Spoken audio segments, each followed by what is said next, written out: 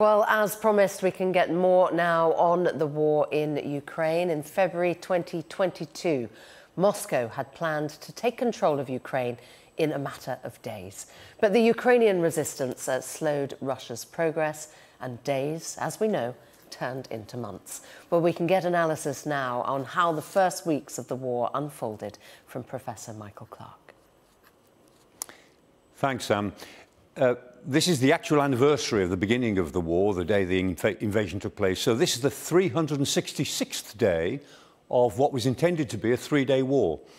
And we know that it was intended to be a three-day war now, we're sure, because the Russians intended to grab Kiev in the first 3 days and within a couple of weeks to have pacified and settled the other cities that they intended to take. And so it was a four-front war to begin with, a push towards Kiev from Belarus and from the northwestern districts of the Russian border, a push towards the cities in the northeast, a push in the Donbass, and the easiest push of all, northwards from Crimea, where the logistics were easier, the distances weren't so great, to actually move up to grab this land bridge between the Donbass and Kherson, and then push towards Odessa and take the port, the third city of Ukraine itself. And in those early days, our attention, of course, was all on Kiev, what was happening there. Two things were really important. Hostomel Airport, the airfield. The VDV, the Russian airborne troops, took Hostomel, and that was important. They wanted to use that as their jumping-off place to grab the government in Kiev, and then they could use that to bring in thousands of troops to take the rest of the city. They took it, but they lost it again. The Ukrainians got it back, and that's the important thing. So the Russians lost their foothold in Hostomel Airport. And then the second thing, we were all watching this great convoy that developed coming out of Belarus down to the west of Kiev. And we were waiting for this convoy to surround Kiev, along with the forces coming in further from the northeast. In fact, we now know it wasn't a convoy. It was a traffic jam.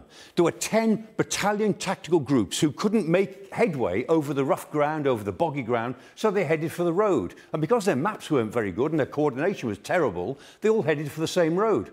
So in the end, there were 10,000 troops, 1,000 main battle tanks, 2,400 armoured vehicles, all stuck on the same road. It was a 35-mile, month-long traffic jam. That's what it was.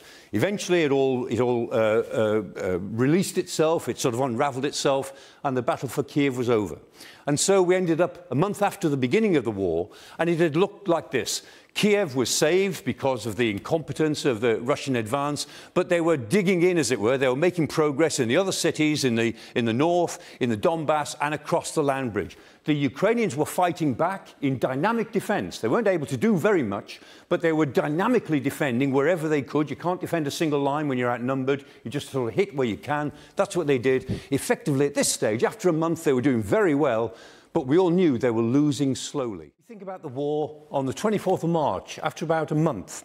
It was clear that the Russians were in several areas around Kiev, in the northeast, in the Donbass, and in this land bridge to the south. There were 4 big fronts.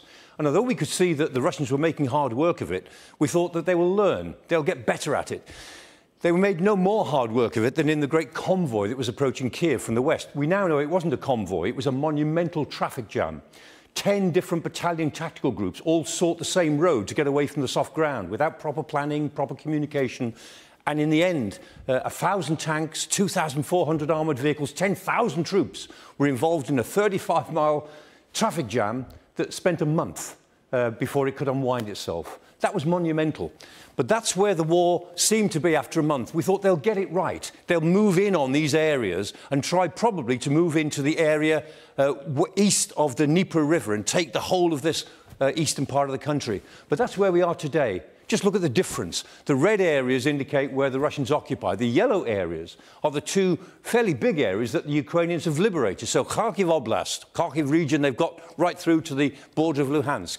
And in the west, they've taken back a lot of the Kherson Oblast right through to taking the city of Kherson itself, making the Russians abandon the city. And so here are the Russians occupying the Donbass, which they now say is their prime target, and holding on to this land bridge, very important to them, to maintain control of Crimea. But both sides are now preparing their offensives. As the winter plays itself out, we are expecting a lot more manoeuvre on this map, and we'll see in the months to come, as the winter fades away, who has the momentum in the next phase of this war, which certainly will run through for, I guess, the better part of this year at least.